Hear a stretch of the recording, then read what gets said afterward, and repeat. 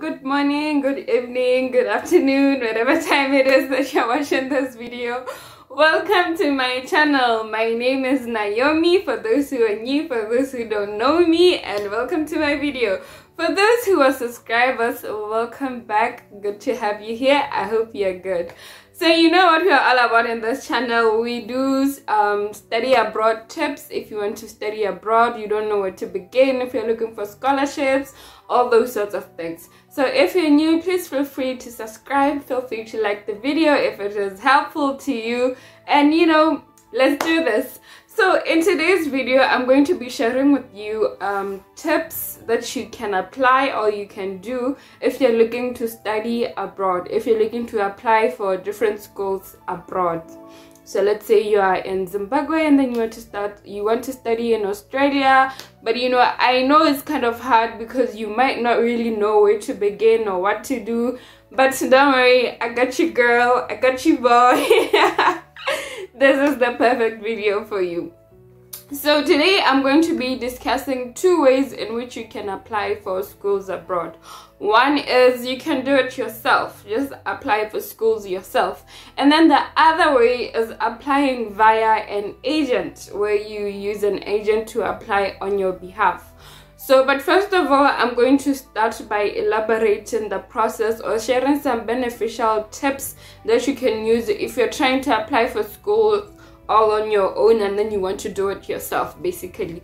Because there's a process that I've been through and I know how challenging and complicated it might be, especially if you know you don't have anybody to help you or assist you in the process. It can be a bit frustrating, but these are the tips that I personally used and I felt like they were very helpful, they were very beneficial, and I hope they can be the same for you. So without any delays, I'll try and keep my videos as short as possible.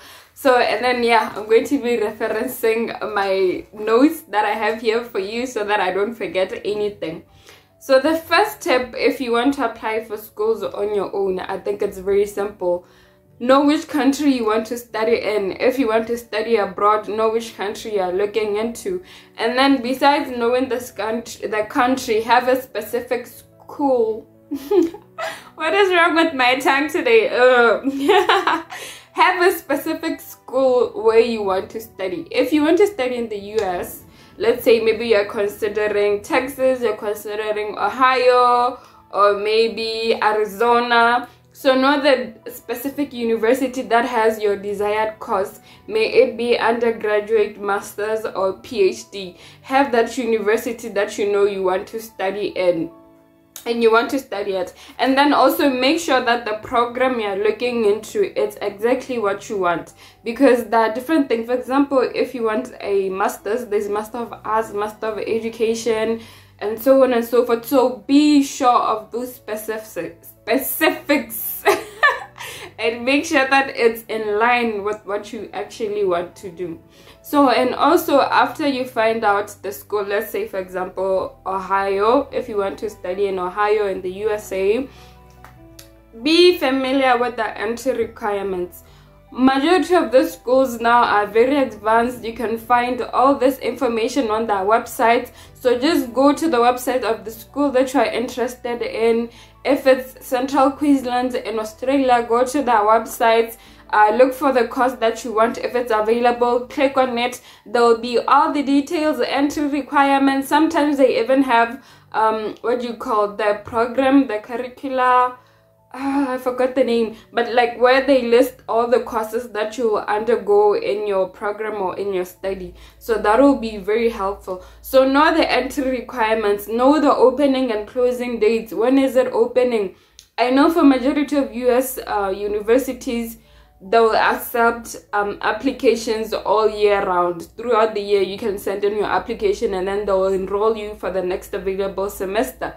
But some of the schools, it's not the case. You can find that they have opening dates and closing dates, and then even before closing dates, the program might be full because they offer admissions as they come, you know. So be sure of those things and make sure that you are familiar with them. And then the other thing you also need to keep in mind is the application fee. So university, sometimes you need to send in your application fee as soon as you are processing, as you are sending in your application. And then for some universities, you pay application fee after you have sent in your application, after they have accepted you. But majority of them, you send in the application while you are processing, the application fee while you are sending in your application. So be sure of those things. And I'm not even gonna lie with this one. When you're applying for schools abroad, they'll mostly use the US dollar. Like, that's the standard currency most of the time. And if you're from Botswana, that can be a bit expensive, because an application fee, if it's 200, converted to Botswana pula, that's around 2.5 pulas. So you need to be prepared also financially. But as I also mentioned in my last videos, there are schools that do not have application fee. You can first start by looking those up. If they have your desired programs, go for it. Or there are schools where you pay application fee after you have received your acceptance letter. So, those are the things that you have to be mindful of. You have to budget well in time, because the more schools you apply to, the better chance you stand. So budget. Be prepared to pay that sum or that amount of money. And then also the other thing with schools, when you're applying for schools, sometimes they will offer scholarships and sometimes they will not. You'll find that, for example, schools such as Ohio, I'll mention Ohio in the US because I once attended a seminar. They came to UB one time, University of Botswana one time. So they were saying that they have scholarships for African students or for students in developing countries. So, those are some of the schools that you can look into. So you know that if you apply. But what happens is you have to first send in your application, and then after sending in your application, they'll have a column where you also apply for scholarships. So scholarships can vary, can be full scholarship, can be partial, or maybe they'll just offer you tuition waiver or accommodation, something like that. So like I said, you have to do intensive research. This is not child's play. When it comes to applying to schools abroad, it's not child's play. And the good thing is you can do all of these things online. Basically, the website will have all the information that you require. So just stay focused. It's a long process. It's a hard process. Be patient. Be very, very careful. Plan. Be organized, because you're gonna need it. Trust me. And then, I lost my page. You have to prepare the necessary documents. If you're applying for an undergraduate degree, you don't really have to prepare much. You just have to prepare your certificates and maybe your motivation letter.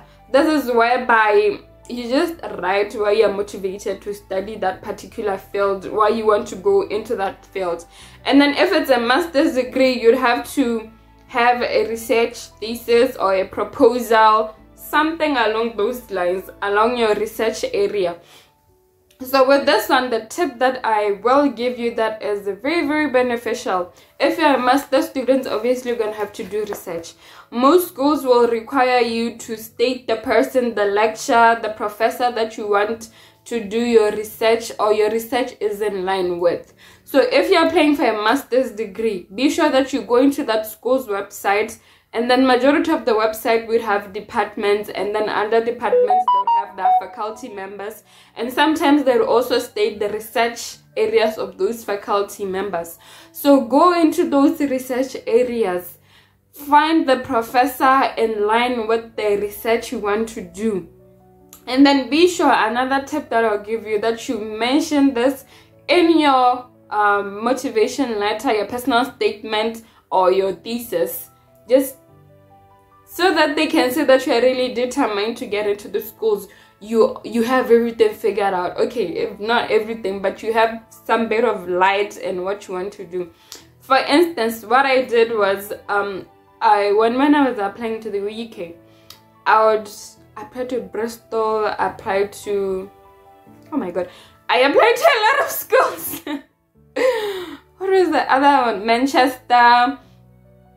Oh my god, I forgot the name. But anyways, that's not the main point. The main point is I went into those websites, and then my motivation letter, because they wanted a motivation letter, I will talk about my research. And every time I sent out my application, there's a portion where I mention my research area and who inspired me. I would mention somebody from that school. I would search a lecturer, professor from that school, and then know who carries the research in the fields that I'm interested in, and then I would mention that person and their research work and how they inspired me and how I would like to study under them or study the related field that they're into. That can also be an advantage for you. So tailor make you don't have to write a new motivation letter every time, but you can just edit that part to make sure that you include a person from the school in which you are applying for.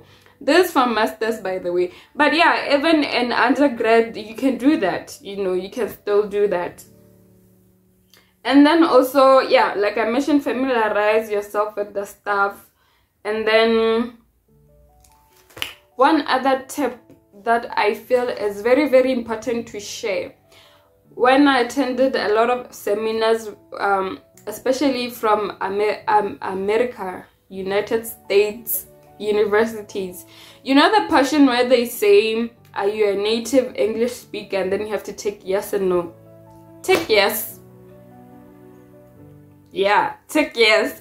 Because if you spoke English at home, you studied in English your entire life, elementary, primary, secondary, university, you basically speak English. So if they ask if you're a native speaker, just say yes. What is your first language? English. What is your second language? Setswana, or something like that.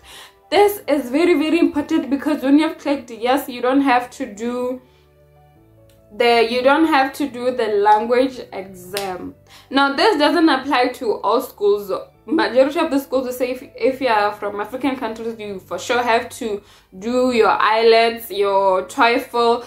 But if you have an option to pick, just say yes, because you do speak English, right? So that is one tip that it will save you the cost of a language exam. Because languages exams are around 3,000 pula in my country. I'm not sure about other countries. So it will save you that much money. So just say yes. Are you a native speaker? Say yes. This is very, very important, because I've never done a language test because I've always clicked yes. It's not a crime. It's not a crime. You grew up in English. English is your first language. You spoke English at home. You spoke English at school. You spoke English. You studied in English. So sometimes you don't have to make things difficult, okay? The second part, this is whereby I get asked a lot, is whereby you apply via an agent. Basically, you get an agent, a person to apply for schools on your behalf. Like I've mentioned, this very long process for applying for yourself, and this can take months. That's not a week's thing to do. You cannot just do it in a week and it's done. It can take months. I used to take hours and hours on the computer researching about universities, about courses, about lectures, about so on and so forth, how to write, how to do this.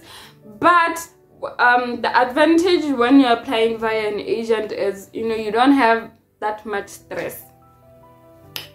A lot of agents will be country based. Do you want to study in Australia? There is an agent who covers Australia for Botswana countries or something like that. So what they do is they will maybe ask you to mention 3 or 5 schools that you are interested in, your preferred schools, and then they will send applications for you on your behalf.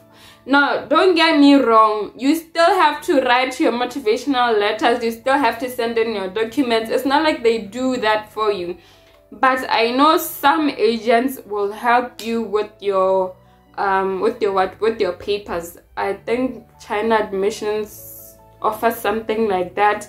They will help you. They will consult your research, your thesis, your proposal. Why do I keep on saying thesis? Your proposal, your motivational letter with you, and others don't. So and then obviously the biggest disadvantage with applying via an agent is that it is very expensive. The benefits is, you know, most of the time when you're applying via an agent, you're almost guaranteed of admission.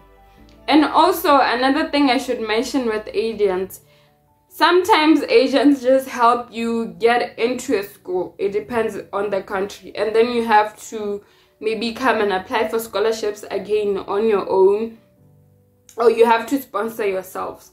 And then some agents in universities where they offer scholarships, obviously the agent will apply for you, and then the university will offer you a scholarship. So it's not like when you apply via an agent you get admission and scholarship. No, that is not the case. It varies and it's different. The main advantage is that it's expensive. It's a business, it's a person, they have expenses to cover, I'm sure. So it's pretty much expensive. I had to pay around 15,500, because for me, I was very desperate to do my master's. Like, you know what, I just didn't want to take a break. I so wanted to do my master's, so I applied to schools on myself, and I also used an agent. I did both of them. I applied for schools myself, and I also used an agent. An agent was sort of like a backup plan. Initially, I had no plans of applying via an agent, but on my Facebook page, there's this girl, and then she was advertising this agent. Yeah, and then I just inboxed her. I asked her about the whole thing, and then she explained it to me, and I was like, okay, I can do this as a backup plan just in case my applications don't go well. And then the other thing when you are using an agent is to make sure that it's not a scam. How do you make sure that it's not a scam? Number one, they would not ask you to pay the full fee before you get your acceptance letters, or yeah, before you get your acceptance letters. You only pay after you have gotten into the school, you have been admitted. That's how it works. Anybody else who asks you for money before that, they are probably, you know. So, and another thing, maybe they will require you to pop out the application fee. The application fee, yeah, that one you have to pay even if you're doing it yourself.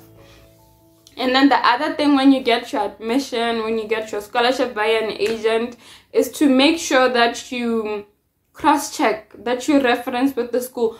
Call your school to make sure, is this offer legit? Is it true? Email them, do something. Does the school exist? Is it a real school? Go online, search it for yourself before you make any payments, before you get scammed, before you get what. But all in all, I think both those options are good, they're okay. It's just for you to weigh out your options and see which one you can afford to do. Can you do it yourself? Yes, do it yourself.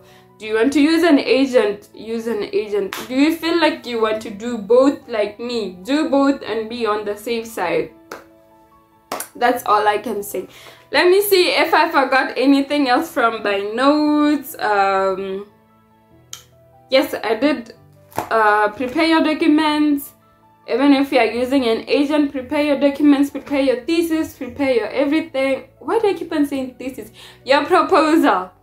But ladies and gentlemen, I think that is all. I tried to make this presentation as brief as possible, but elaborating at the same time. I'm sorry, I'm a teacher, so you know, I cannot keep my videos short, because now and then I feel like I have to elaborate so that my students get me. I'm sorry, it's from the profession. But anyways, I hope this was beneficial. Be sure that you email me if you have any questions. I leave my email in the description, and then also leave a comment down below if there's something you don't understand. Reach out to me, and I'll also leave the name of the agent I used, although I think she's mainly for China. But at least I know she's legit. And then there's another one. I'll mention them in the description box so that you can check them for yourself. Or I can just say it here. For Botswana, I know Creo. My cousin used Creo Consultancy. It's legit. And then the one I used is Patsima. Oh no, I think she changed the name. Len Edu Consultancy. I'll write it somewhere there. So yeah, those are the two I think they're based in China. And then for the Australia one is the ASBM. I'm not sure. I'll write the name somewhere here. I'll confirm the name for you. It's an abbreviation. It has an A, it has S, it has M somewhere in there. But for those ones, I think they're for Australia. Now, these are agents.